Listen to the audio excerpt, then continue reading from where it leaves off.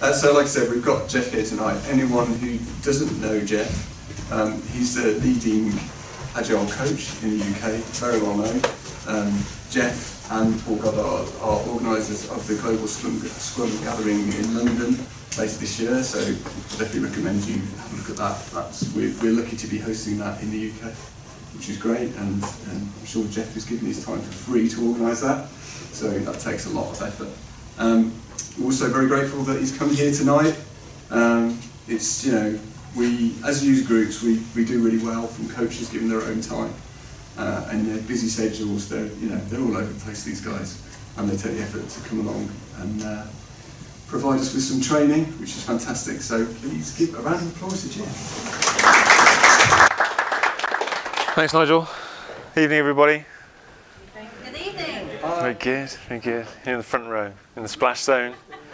Get verbal. Yeah, so thanks for having me. I'm here to talk to you about coaching for change.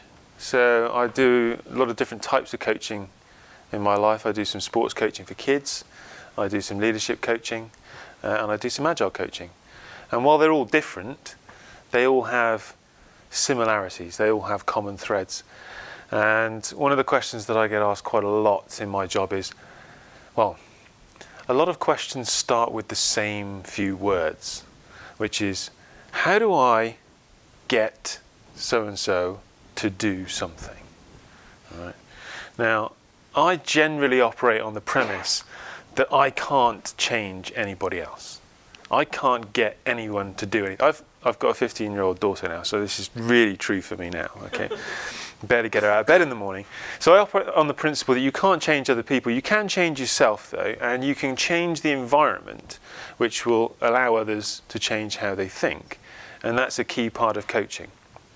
So I'm talking to you today a little bit about some of the psychology underpinning coaching for others for change, how you can perhaps use some techniques to help you help other people, and a little bit of a model that I've come up with, which I use in my daily work. I will say, however, I came across this phrase recently, all models are wrong, but some can be useful. And I'll say that even about my own model. All right, it's probably not right, but it might be useful to you. So anything you see like that, just take it and think, well, is this useful to me, or is it not?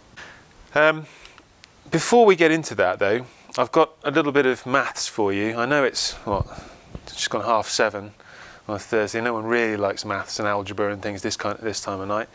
If you do, you probably wouldn't be here.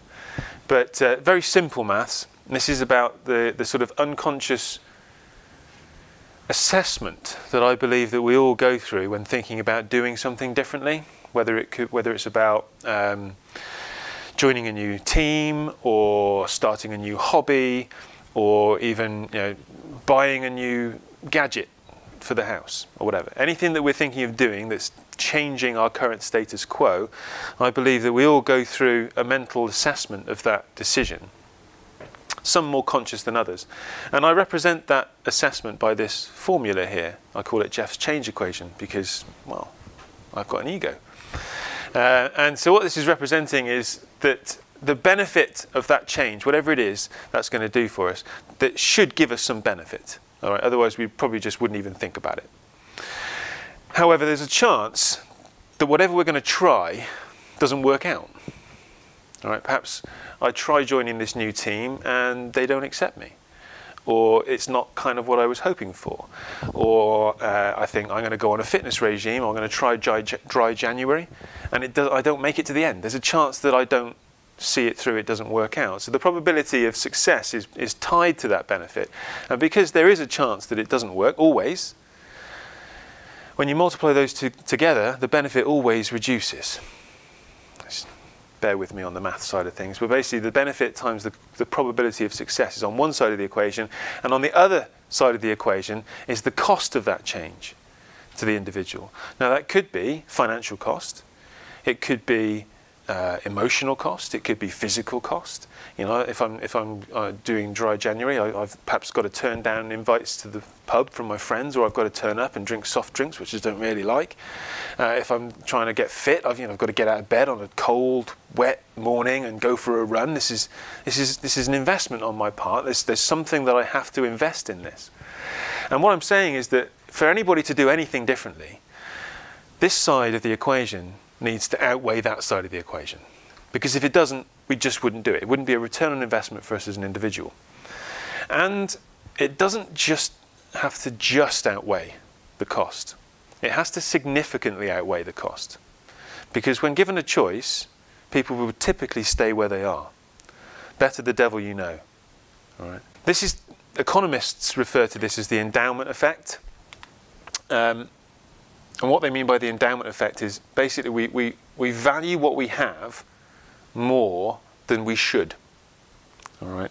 So the easiest way to explain this is if I was to give you £100, Nigel, you'd be happy, I would imagine. Yeah? You'd be happy. If we put a number on that happiness, maybe we'd call it 10. All right. You'd gone up by 10 units of happiness. However, if you had £100 and I took that £100 away from you, you would be unhappy. Is that fair? True. For most people, the amount of unhappiness from losing £100 is more than the amount of happiness they get from gaining £100. We're loss averse as human beings. We put a greater value on something just because we have it. Okay, now that can be a physical item, it could be money, or it could be a behavior, or it could be a value or a belief. Anything that's part of our way of viewing the world, we own, it's part of us, we have a greater attachment to than something that we don't. So it has to considerably outweigh the cost of doing something. Now, bearing that in mind, I think we can probably attack that change equation in a couple of different areas. Either we can try maximising the benefit, we can try reducing the cost, we can try increasing the probability of change. Any of those variables will change that formula, hopefully for the positive. And this is where I overlay that change equation with this model that I've come up with. This is where the noodles come in. So the ramen model, mainly because it was the only word we could make up from the letters at the start of the model, and it sort of made sense, although noodles don't really make any sense. Maybe over time we'll make it sexier and we'll come up with a better name, but the elements of this ramen model are starting in the middle, empathy and neutrality. So first of all, I was positioning this as something that I would like to do, but the title of this talk is Coaching for Change. So you're now, from the eyes of a coach, thinking, how can I help other people change? Perhaps I want my development team. How can I get my development team to try pair programming? Or how can I get management to really buy into the culture of Agile? Or how can I get my product owner to really get his product backlog in order, or something like this? So you're thinking about how can I help other people do this? And starting in the center there with regards to empathy and neutrality, this is, I believe, Geoff believes, not proven anywhere really, that if you're going to be an effective coach, then you have to be able to empathise with the person you're coaching. Even if you don't necessarily agree with their point of view, you have to be able to see it. You have to be able to understand that what is true for them is valid for them, even if you have a different view of reality. And then this sense of neutrality, the fact that I don't have an ulterior motive. It's not about me manipulating you to my agenda. All right. So those are two things that I think is really important in terms of establishing that relationship, so that you can then help them work out whether this is worthwhile for them and whether they can go about getting there. If we work on that, if we've got that fundamentals in place, then we can start looking at how we could reduce the concerns or reduce the costs of this change, perhaps amplify the benefits of this change, and then finally modelling the change ourselves, which is a little bit of like walking the talk and living the values that we're espousing. I'm going to give you an example here of how we use this model, how I use this model. And some of you will be familiar with the Agile Pubcast, some of you will have better things to do with your time, quite frankly. But about 18 months ago, I had an idea about going to a pub with a dictaphone, with a friend, talking about stuff, recording it and sticking it on iTunes. And I said to Paul Goddard, I said, I've got this idea about this going to a pub and just talking and recording it and sticking it on iTunes. And he said, oh, I don't know, Geoff. That sounds a bit weird. Who would listen to that kind of nonsense? And so I had to try and coach him to change his mind. All right. So I'm going to walk you through this ramen model in this aspect. Now, the good news is we had a bit of history, Paul and I. We've worked together for close to 15 years now, and we've got a certain amount of respect for one another and empathy with one another, rapport with one another, and that empathy was already there. So that was a good start. However, the neutrality wasn't there because he automatically knew this was my idea. All right? And I was trying to convince him round to my point of view. So trying to reduce that neutrality, about being open-minded about the outcome, effectively being able to say, I had an idea, but I'm open to the fact that it might not work. I'm not attached to it, but let's explore it. And being able to put that, effectively my cards on the table, and Paul being able to say, fair enough, I know you're not going to try and bully me into this, allowed us to have that open conversation about it. But I was coaching someone a while ago who came to me and they said they've got a reputation in their organisation as the Scrum bully. This was the term that they used. That's the label that they'd been given, the Scrum bully. And I said, well, how did you get that label? I said, well, because I'm so passionate about it. I really genuinely believe that Agile is a good thing and Scrum is a good thing. I go around talking to people, I can't understand why they're not doing this stuff. So I sort of get really, before I know it, I'm telling them where they're going wrong and just telling them why they're idiots if they don't do this. And I don't mean to do that, but I'm just so passionate about it. And they've lost that sense of neutrality now. Once we lose that sense of neutrality, we're impinging on someone's autonomy, their ability to own their own fate. Now, we're funny as human beings. We're quite weird in many ways. One of the ways we're weird is that if we feel that somebody's trying to get us to do something, even if it's good for us, we'll resist it because it's them trying to make us do something. It's impinging on our autonomy as human beings. If we'd have come up with the idea ourselves, we might go for it. But if somebody's trying to force us to do it or shadily manipulate us to do it, then we'll sabotage it.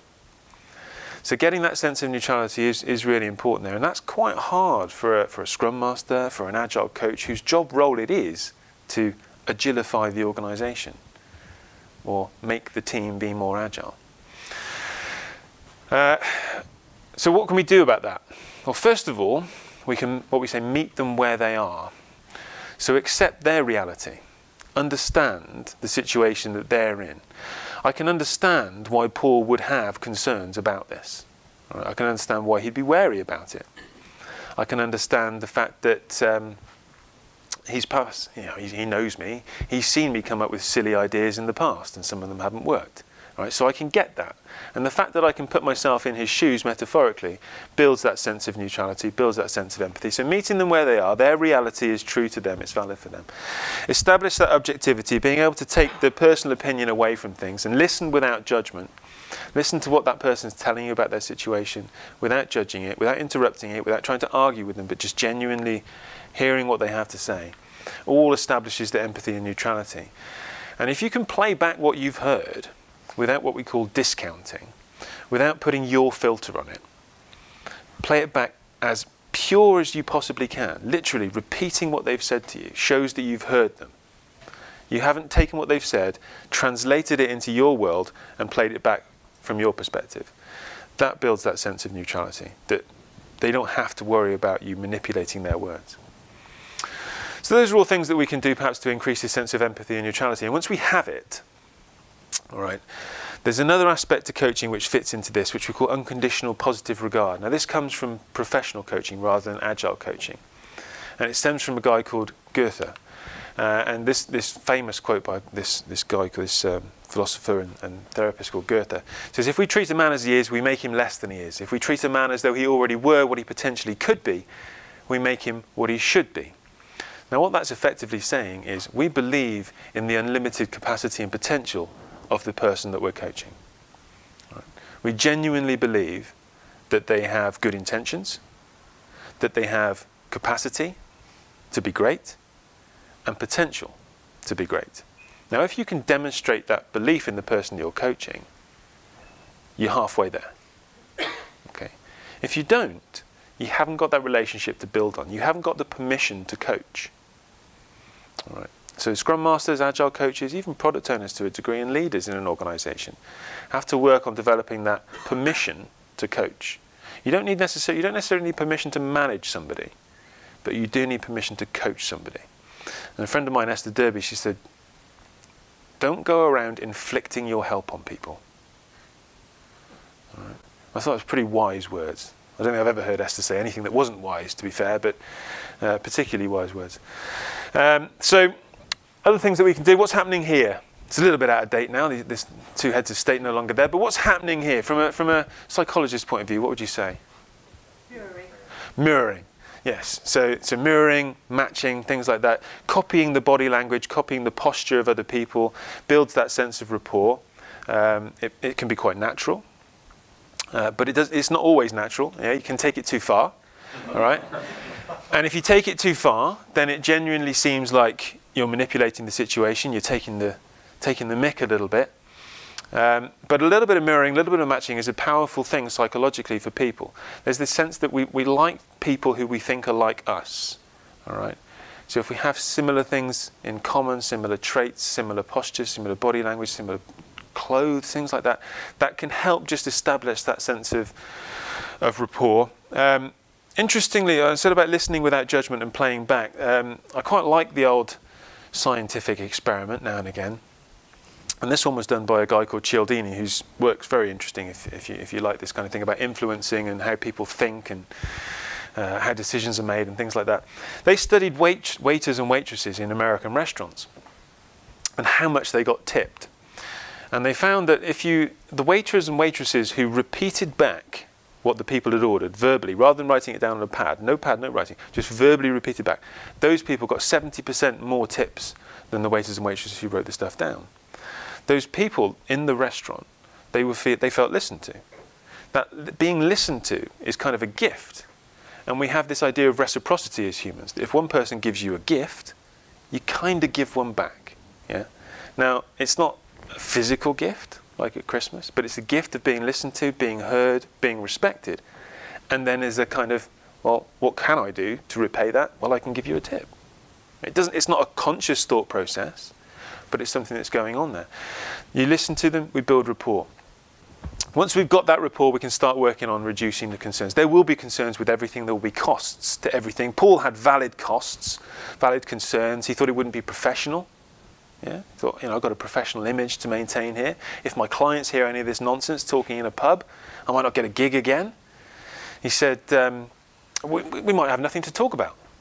All right? The conversation might just dry up. Right? Might get there and freeze. And even if we did find something to talk about, people might not be interested in it. It might be boring. No one might download it. Well, they might download it and tweet about how terrible it is. He was worried about all these things, and I can understand all of those things. Right. So we reduce those concerns. First of all, we can name them. Okay. One thing we find with human beings is the longer we leave things in our head, the more our fears and our concerns inflate. We catastrophize. All right. But just sometimes, simply by listing out the things that we're worried about, we can realize actually not as many as I thought there were. And actually, once I see them on paper, they don't seem quite as scary as when they were in my head. So just naming them can be a good start. And again, this without judgment. So if it's a concern for that person, even if you wouldn't consider it a concern, it is a valid concern. Once we've named them, we can objectively assess them. We can look at them with objective eyes on a piece of paper and say, all right, how likely is it that that's going to happen? And if it did happen, how bad would it actually be? We could do that. We can analyze any assumptions that are underpinning them. All right, so where are these concerns coming from? And is there something that we can do to address this underpinning factor rather than just scratch the symptom? And maybe we could reduce them. Once we see them there, we've analysed them, we've objectively assessed them, maybe we could just reduce them slightly. But getting them out there is the first thing. Now, there's another psychological concept here from the world of psychology called the locus of control. Is anybody familiar with the term locus of control? It's a bit of a fancy term, really, for what it is. It's to do with how much you view yourself as having control over your own destiny. So we don't talk about having a locus of control or not having a locus of control. We talk about either having an internal locus of control or an external locus of control. And I'll illustrate this with a very brief example. And so I'm going to give you a few statements. And I want you to think about those statements. I'm not going to ask you to shout these out or share them with anybody. Just in your head, think about how much you agree with these statements. Okay, so when you see the statement, if you think, yes, that sums me up, right? Absolutely, nailed that, that's me. Then you would score 1. All right. If you think, yeah, that's probably more me than not me, I would agree with that slightly, 2 points. If you would disagree with it, but only just, 3 points. And if you think that's the opposite of me, I really disagree with that statement, that doesn't sum me up at all, 4 points. Okay. There'll only be a few statements. Again, a little bit of mental arithmetic, just adding up a few numbers in your head, don't worry. We're not going to test you on it. So the first statement then, most of what happens in life is controlled by forces that we don't understand and are outside of our control.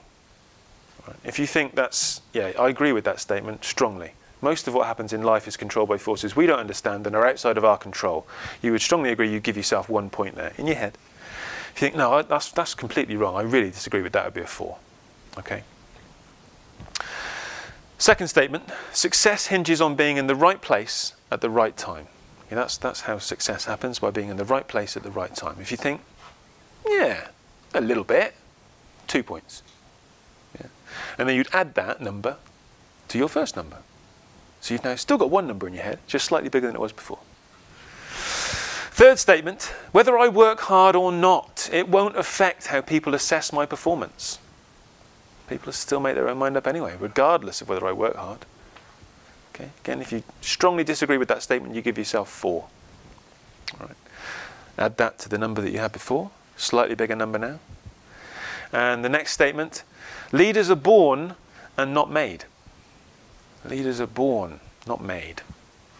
Okay. Give yourself that number, add it to the number in your head. You've now got a slightly bigger number. This is obviously a very scratch the surface introduction to the locus of control, but if you scored somewhere in the region of 4 to 7, then you'd have what we call an external locus of control. Right? That means that you believe stuff happens outside. You don't really have much of a control over things. Fate plays a bigger part. Luck plays a bigger part. Other people play a bigger part in what happens to you, and you don't really believe you have much control over your destiny. High scores, a high internal locus of control. That means that I believe I do have control over what happens to me. Yeah. My actions make a difference. So why do we talk about this? Why do you think I've brought this into this conversation about coaching for change?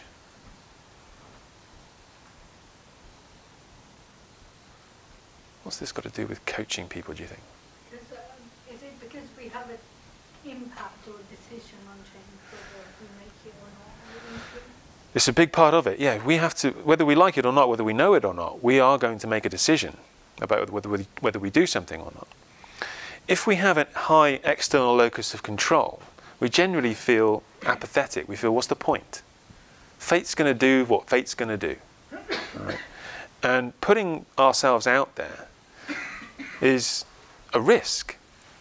That probability of success in that change equation is almost always significantly lower for people with a high external locus of control. You ever see cynical people think, what's the point? I've seen it all before. Management's just going to torpedo it. You know, or we might do this, but then so-and-so won't bother turning up. These kinds of things. An external locus of control. The more we can develop an internal locus of control, the more likely we are to be successful at change. So as a coach thinking, well, first of all, can we give people an awareness of what type of locus of control they currently have as their default, and how well that's working for them, and would they like to increase their internal sense of locus of control? Another exercise that I quite like in this area with regards to reducing the cost of change is fear setting. And this is taken from a guy called Tim Ferriss. There's a YouTube video out there you can watch. Beware, it's slightly dark in places. Viewer discretion is slightly advised. And I've sort of taken this and changed it a little bit. But the basic premise of fear setting is, first of all, naming your concerns, just like we said already. So what's the absolute worst that could happen if I did what I'm thinking of? List them out in a sort of table format. And then what steps can I take for each of those concerns that would reduce the chances of that coming to fruition, even just by a little bit? Right? So a kind of risk mitigation plan. So with Paul, for example, he's worried that it won't be considered professional. Okay, well we don't have to stream it. All right, we could vet it. We could ask an independent third party to listen to it before we submitted it to iTunes. That would reduce the concern slightly. All right. What could we do? This is the third column. What could we do to get back to where I am now if it happens? What's my recovery plan, if you like? So if the worst does happen, how could I recover the situation? A contingency plan. So let's say we put an episode out there. Somebody out there thinks that's unprofessional, and Paul loses a piece of work out of it. That's the worst that could happen. You think it comes true. What could we do about it? Well, we could delete it. We could delete the episode. Pretend it never happened. All right, we're in control of our iTunes account. We can take it down. And just by listing these things out, what is it? How could we reduce that a little bit? What's our backup plan if it does happen? It enables us to reduce that C of the equation slightly. So it makes it a little bit easier for us. Then we can go to work on the good stuff, the benefits. All right. Why we should do this. Why is this a good idea in the first place? These types of questions.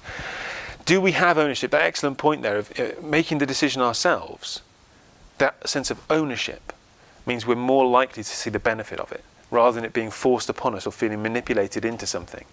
So we perhaps work on their ownership of the idea. What's the big picture? Not just why is this a good idea, but how does this fit into our bigger picture, our bigger goals, our goals as a person, our career goals perhaps? How does this help us towards where we ultimately want to be?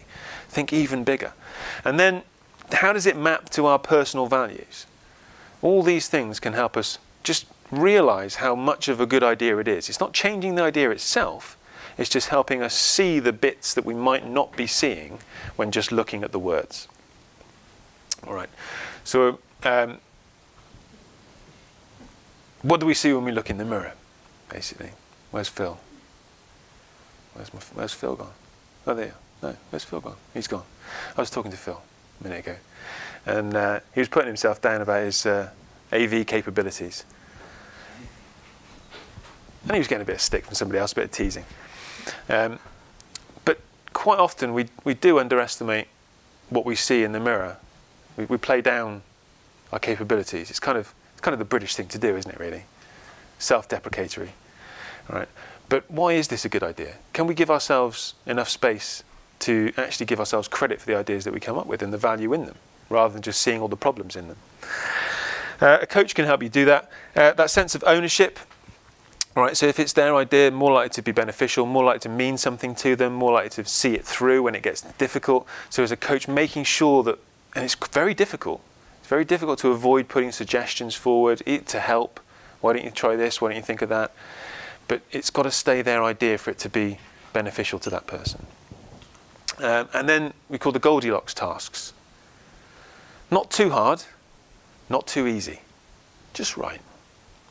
And as a coach, we can help them break things down into smaller, manageable chunks, or make something that feels meaningless a little bit bigger. So it's challenging enough. Not too daunting, but not too boring. I'll introduce you to a friend of the family, Cora. She's a little bit older than this now, but she's a very good swimmer. And you can see there with all her medals. And I said to her one day, "Do you like swimming?" And she said, yeah. When I grow up, I want to be an Olympic swimmer. I want to swim at the Olympics. I want to win gold medals. I thought, that's pretty good. At 9, it's quite a good thing. And then she followed it up with, "Because then I can get on Strictly."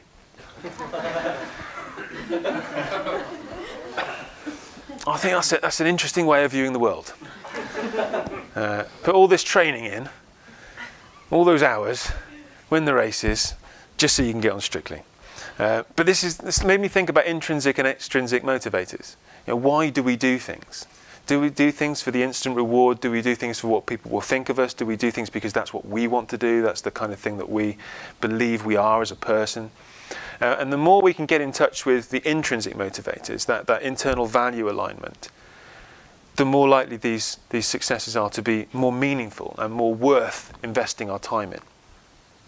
Very easy to focus on the superficial. Another example, I went to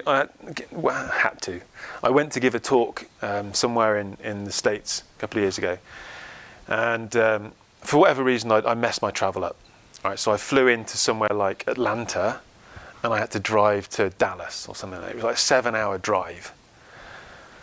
And I thought, I just had a 8-hour, 9-hour flight, and I had to get in a car and drive for 7 hours. And I thought, oh, that's not good.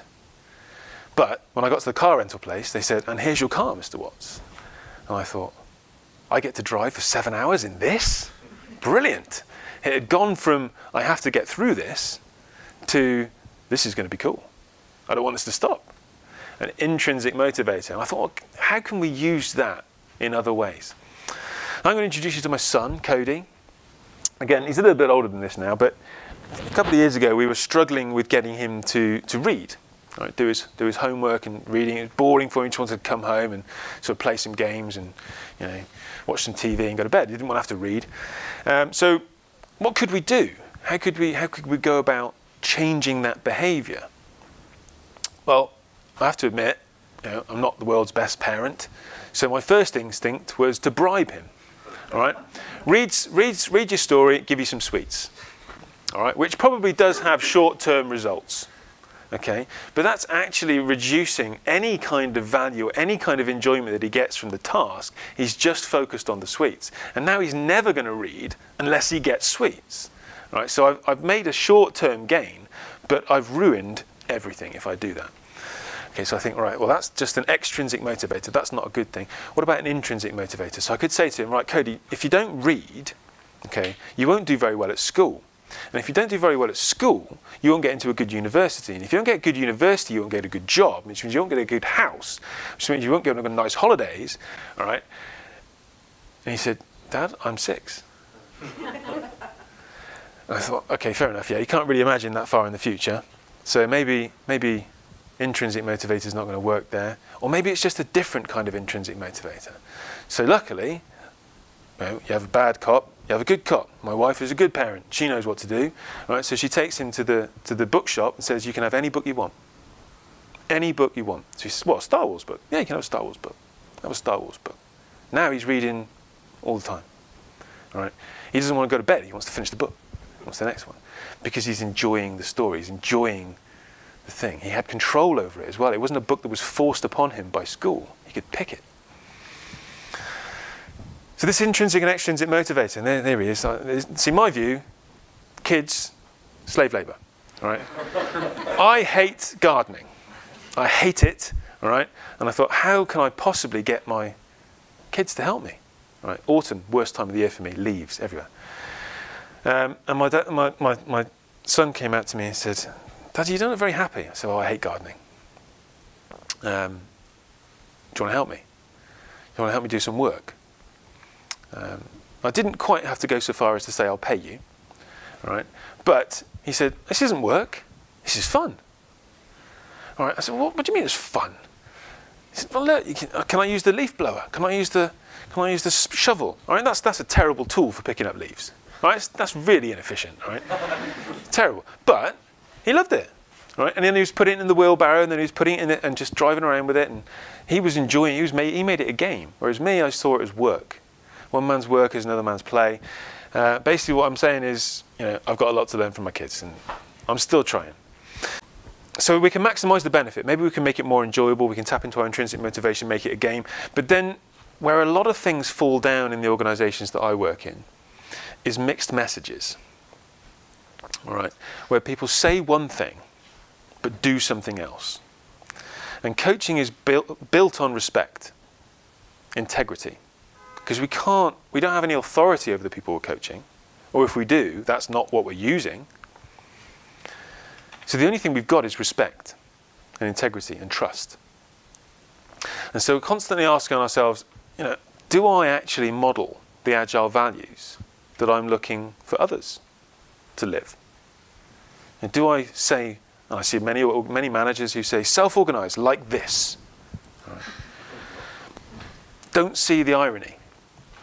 Yeah. And always thinking, I'm an actor in this scene. I'm part of what's going on here, whether I like it or not. everything that you do, everything that you don't do, everything that you say, everything that you don't say, as a scrum master, a product owner, a coach, a manager, any role, is going to affect the situation. And we don't really think about that. It's very easy to think, well, they need to do something differently, or they should have said this, or they shouldn't have done that. You have less control over that than you do over what you're doing. And so thinking about how am I affecting this situation is probably the best place to start for these people. Can I prove that I believe what I'm talking about, that I walk the talk? Can I make it easier for other people to follow this? Yeah. And one easy way to do that is not worrying about who gets the credit for the change, and not making people feel like I told you so if they change their mind. I see a lot of Scrum Masters and coaches out there who want to take the credit for making the change happen. And we can sense that. The team can sense that. It's not their change anymore. So how can we model the change? Dilbert. Yeah.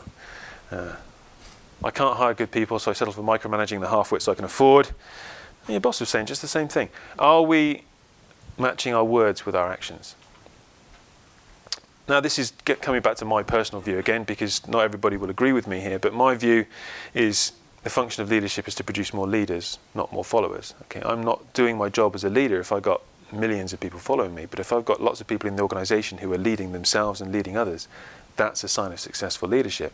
So thinking, everything that I'm doing, is that creating greater dependence upon me as a leader, or is it creating greater self-sufficiency? And this doesn't have to be your CEO, it can be anyone. Okay, everyone in your organization, everyone has a role of leadership. Leadership is not a job, it's something that we all do. So it's not done with words and speeches and memos and all hands calls and press conferences. It's done by what you do. And people will notice what you do a hell of a lot more than what you say. Okay. And then finally then, do you really trust the people that you're coaching? Do you really trust the people that you're working with? Do you trust their intentions? Do you trust their potential? Do you trust their capacity? Because if you don't, that will shine through, and you'll lose that integrity that you've tried to build this coaching relationship upon. You're not modeling the change. And that's all I've got for you, I'm afraid. I don't know how to be on time. Not too bad. So we've got a little bit of time for some questions, if you have any, or a discussion. I'm just going to grab a sip of water. I should bring my own tumbleweed, I reckon. Just roll it across the stage. Yeah. It's really interesting coming to this today, because we just come from London, having done like a big post-project review. Okay. I work for a law firm. One of our biggest challenges is that it's a big partnership, and getting them to collectively buy into stuff is a huge challenge. We're not particularly agile adept at the moment, but as a PMO we're working towards becoming more agile and more flexible. And it's not so much a question, it's more just really a comment and an observation, really, that a lot of what we discussed in the session today kind of emulates what you just said in terms of getting people to think, trying to sort of empathise with people, understand what their motivators are, and there's a lot from that I think I can take away to, one of the biggest lessons was how do we get people to come along on that journey and buy into these sort of proposals that we come up with. Left, right and centre, all the parts want to do something different on a daily basis. But then when you put something forward, they say it's not what they wanted, or when you sort of talk about the impact. So there's a lot there that's really, really interesting. Cool. Is it recorded?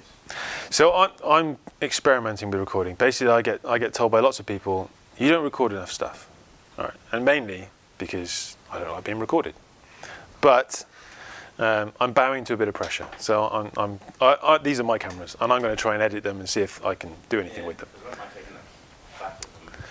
Yeah, well, the idea is if I can do it, then it'll just be posted to YouTube or something. So, but you just reminded me of a phone call I had with somebody today. They rang me up, and they wanted their.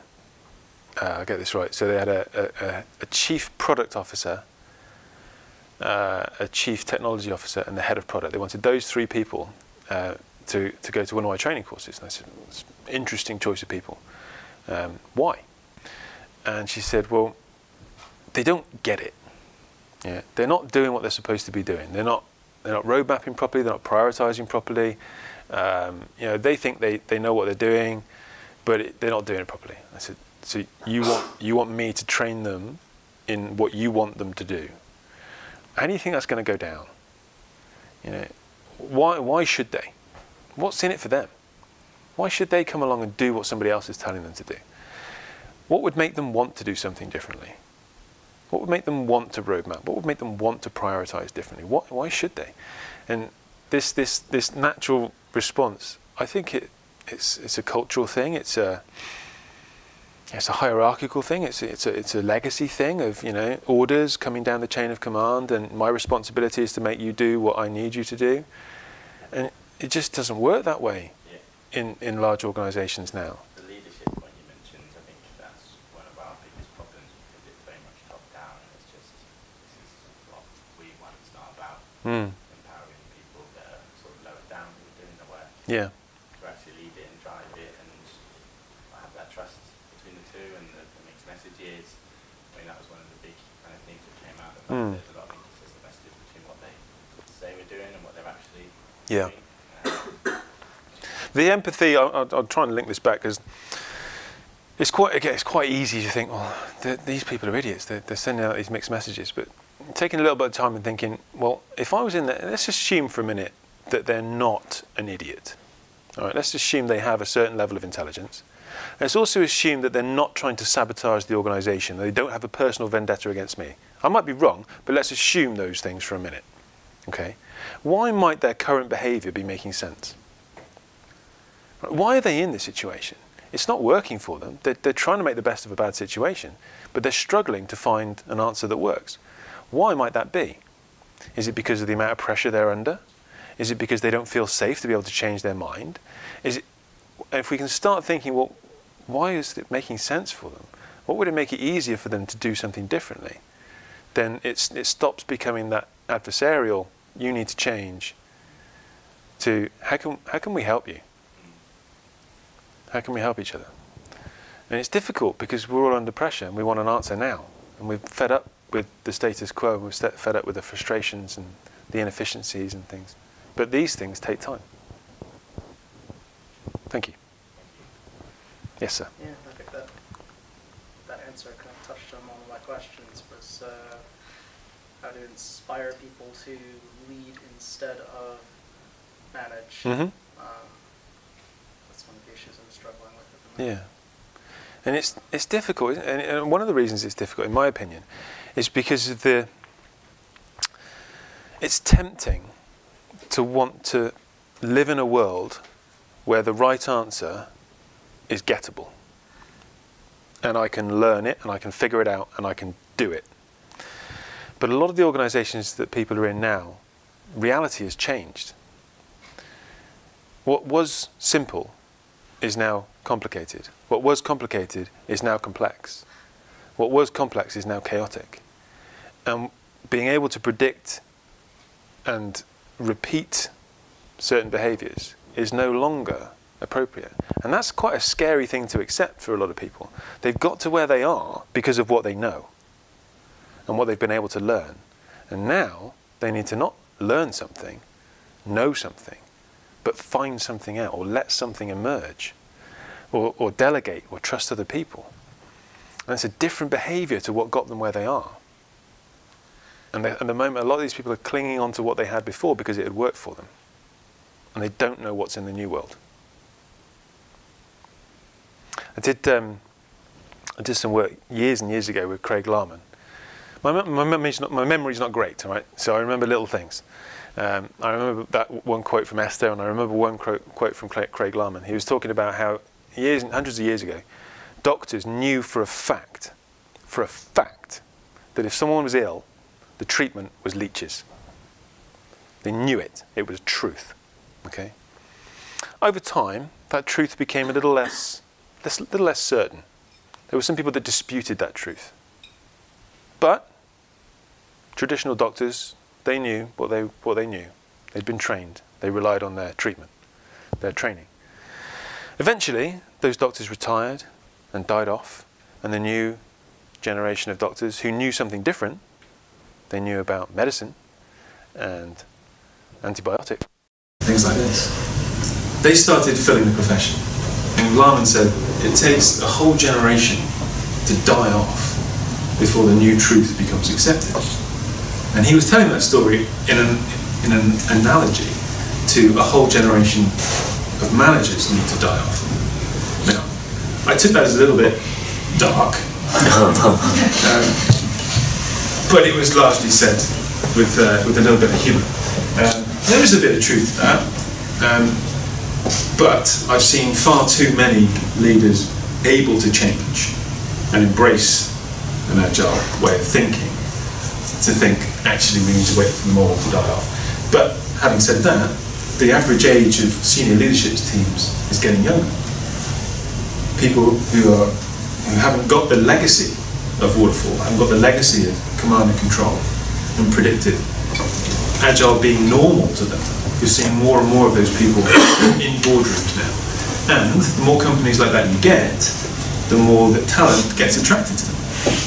Yeah. So you see people, perhaps some of you, thinking, oh, do you know what? It's never going to change here. I'm going to go somewhere else. Somewhere that does have this. And that itself puts pressure on those organisations to change because they can't get the talent or they can't keep the talent. Because what we've got to do is it creates a sense of urgency to change, which might be what it needs. Interesting times. Do you think you will be out of job soon? Do I think I'll be out of job? Yeah. Every day I wake up and think I'm out of job.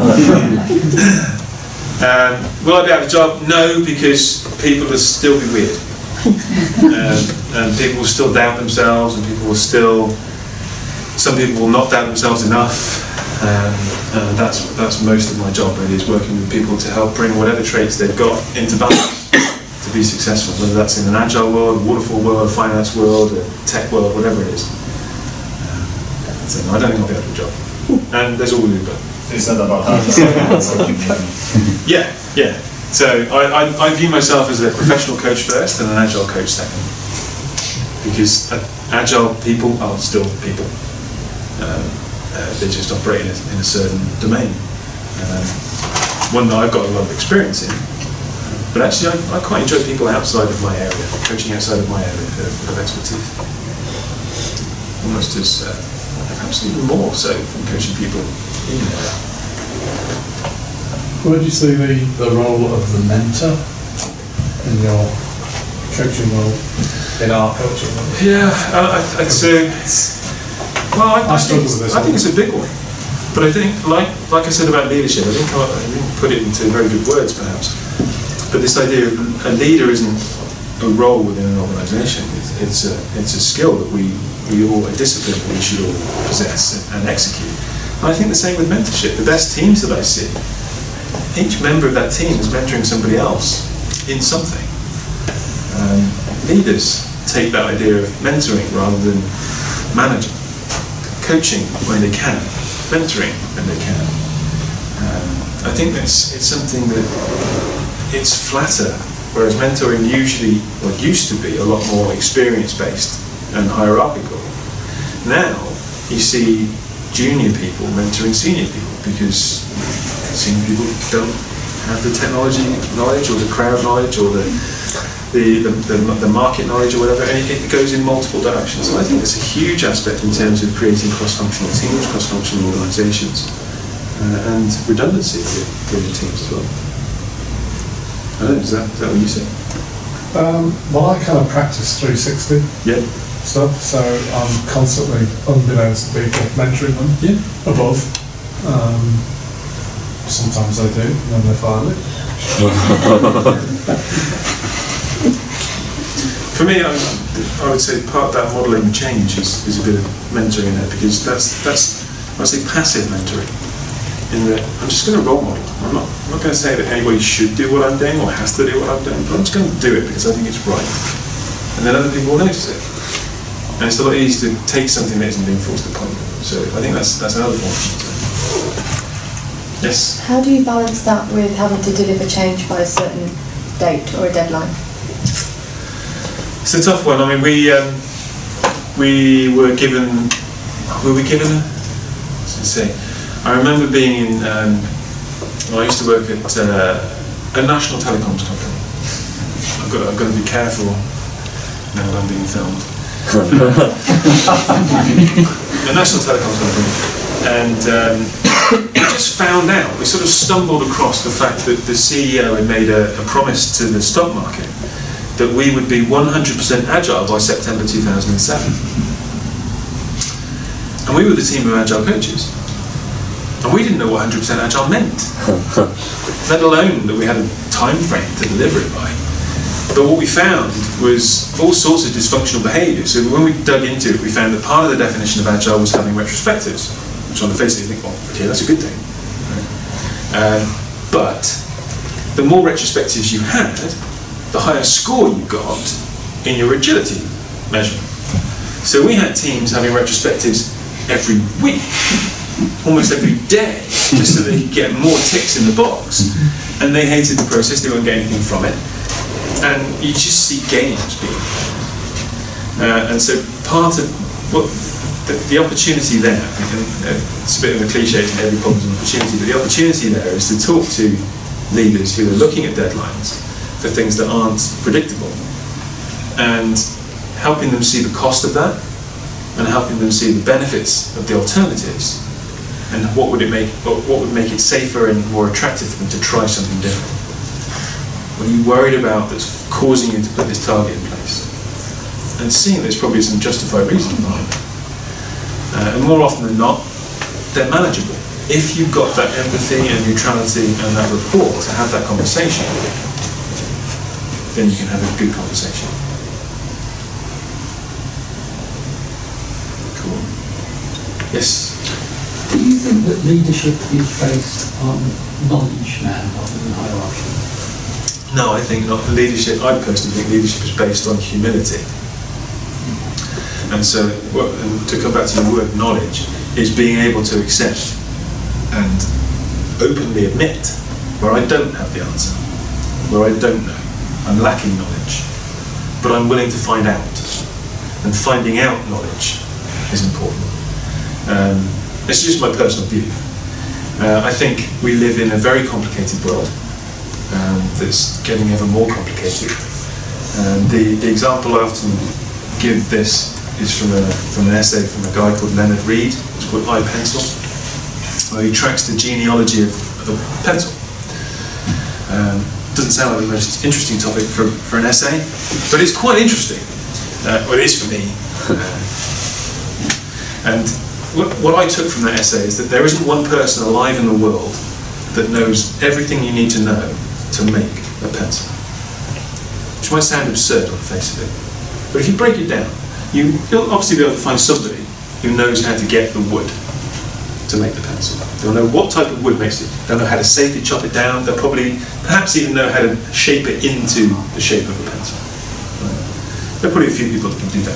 But how many of those people also know how to find, extract, shape the graphite that goes inside it? And how many of those people also know how to find the ingredients and make and apply the paint that goes on the outside? And to find and extract and manufacture and apply the bit of metal that goes around the edge that has a name, but I don't know what it is. Thank you. And the rubber that goes on the end. And the stenciling. Right? There's people that can do that stuff, but not one person that can do it all. And that's just a bloody pencil. Something we've been using since before we could walk. Right? I think you guys are probably, I don't know what you do, but you're probably dealing with something a little bit more complicated than pencils. Now, I would say, just my opinion, that people used to gravitate up the ladder because of knowledge, but now that's not so much the case. It's dealing with a lack of knowledge. I think your ability to deal with that determines how far you get. But I might be wrong. What would you say? I think what you're describing is almost a skill in itself, isn't it? Yeah. The ability to learn quickly has become the key knowledge. Yeah. In order to get the things that you don't know. Yeah. Because they change very fast. And part of that comes from our education system, in that a lot of kids are taught that there is an answer in the back of the book. And if you don't know what it is, you're an idiot. You can try harder. And you can't copy, and you can't ask for help, because that's cheating. So these these people are brought up thinking, I have to be able to find out what the answer is. Me, I have to do that. When actually, when they're in the world of work, it's more about getting people who have different areas of knowledge and expertise together and solving a complicated problem through trial and error, more often than not. And yet, treating the fact that I don't know the answer as not a personal slight on me, as a person, that's quite a tough thing for people to learn, because it hasn't been part of their life. Cool. All right. Was there not another question then? Oh, yes, at the back. Yeah, I was going to ask you a question about the noodles actually, because either you said it and I missed it, in which case I apologise, Geoff. But I couldn't. Was it to do with your head, or was there a third dimension to the noodles that I perhaps didn't think of? So the whole idea of the noodles thing was the fact that ramen was the what do they call it, an acronym for the model, and it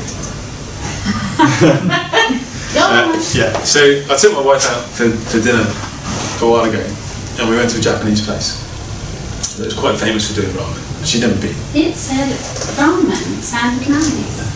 So I said, try the ramen, you'll like it. And she said, what is it? I said, it's just like, you know, soup, everything, but with stuff in it, it's nice. And she says, noodles in it. So yeah, that's a big thing. That's kind of what makes it ramen, it's noodles in soup. She said, oh, that's a surprise. So every time we see ramen now, it's not surprise noodles. So obviously that was in my head, doing this, without even thinking about it. So no, I was going to call it ramen, but so I was a bit boring, Geoff. Make it a catchier title. Okay, using noodles to coach for change. Noodles, ramen being a form of noodles. So that's as much as it goes. That's a fantastic story. It's very kind of you to say. But no, thank you for coming out on a cold and wet Thursday night. It's Thursday, isn't it? It is Thursday. And thanks for organising. Come again. See you again soon. Thanks very much.